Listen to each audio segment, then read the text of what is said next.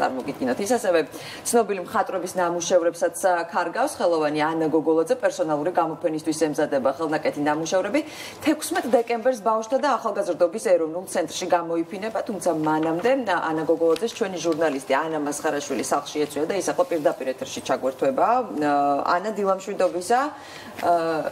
თუ გესმის ჩვენი პირდაპირ ეთერში ხარ. დილამშვიდობის. აი მე მაქვს ახლა ხელში ნაძვისხის სათამაშო, რომელიც ჩვეულებრივი პლასმასის ბოთლისგან არის დამზადებული. ასევე აქ არის ძველი დაზიანებული ნივთებისგან დამზადებული ნაძვისხის სათამაშოები. ავტორმა ანა გოგოლაძემ დაგვანახა, რომ ყველაფერი რაც ძველია და გვეჩვენება უსარგებლოდ, შესაძლოა ჩვენი ხელით განვაახლოთ და ძალიან ლამაზ ნაძვისხის სათამაშოდ ვაქციოთ. ასევე აქ არის ნამუშევრები, ანა გოგოლაძის ხელით ნაქარგი ნამუშევრები. ეს ყველაფერი გამოიფინება ბავშვთა და ახალგაზრდობის ეროვნულ ცენტრში 16 დეკემბერს. დილამშვიდობისა. ანა, მე ძალიან გაკურვებული დავრჩი თავიდან, როდესაც მითხარით, რომ თქვენ პროფესიით ბიოქიმიკოსი ხართ.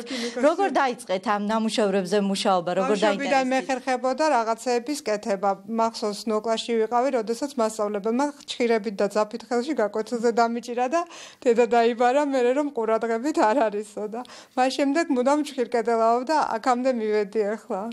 და რა მასალას იყენებთ ხოლმე? ყველანაირი მასალის გამოყენება შემიძლია, ქაღალდიდან დაწყებული ნაჭრით, ლენტებით, მძივებით, თუ კი რამე არსებობს ბუნებაში, შეგვიძლია რომ გამოვიყენოთ ფანტაზიის და მარჯვეხელების საშუალებით. და ყოველთვის ვამბობ ხოლმე კიდევ აი ესეთი ნამუშევრების შექმნისთვის მესამე თვალიც არის აუცილებელი. მოდით მაყურებელს ვაჩვენოთ ახლა როგორ შეიძლება ძალიან მარტივად სახლში ჩვენ თვითონ დავამზადოთ. ახლა გავაკეთებთ იგივე მოყავისგან დამზადებული ცილინდრი მაქვს აგერ და შემიძლია ორ ვარიანტად გამოვიყენო.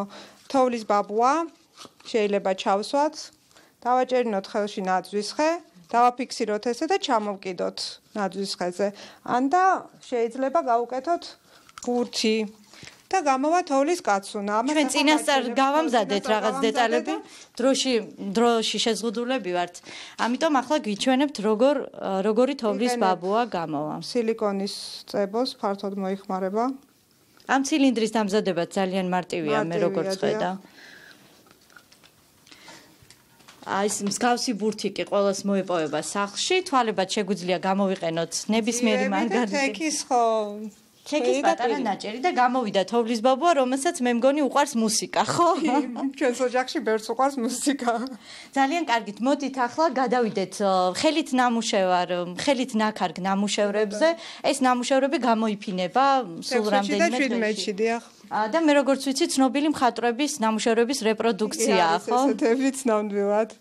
პირველი სერიოზული ნაქარგი მაქვს ლეონარდო და ვინჩის ჩანახატი, რომელიც აი პირველი სერიოზული ეს იყო და ავიც მას შემდეგ 2001 წლიდან მივყვები ამ საქმეს და მოვედი აქამდე. მეორე გამოფენა მექნება პერსონალური, პირველი 2005-ში მქონდა გაეროს სახლში, მანამდე პატარა რო ვიყავი, მაშინდელი გამოფენები იყო. ცნობილი მხატვრების რეპროდუქცია, ის თქვენ საინტერესო რაღაც მითხარით ჩართვამდე და მინდა რომ იგივე მითხრათ, რატომ ცნობილი ადამიანების რეპროდუქცია? და შევიძენდი და ამიტომ გადავწყვეტე სახლი ამით გამელამაზებინა ჩემი ხელით.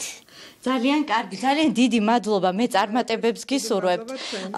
მაყურებელს კი შევახსენებ, რომ ანა გოგოლაძის პერსონალური გამოფენა 16 დეკემბერს შედგება ბავშვთა და ახალგაზრდობის ეროვნულ ცენტრში. მე წარმატებებს გისურვებთ, დაგემშვიდობებით ნახვამდის. ძალიან დიდი მადლობა რომ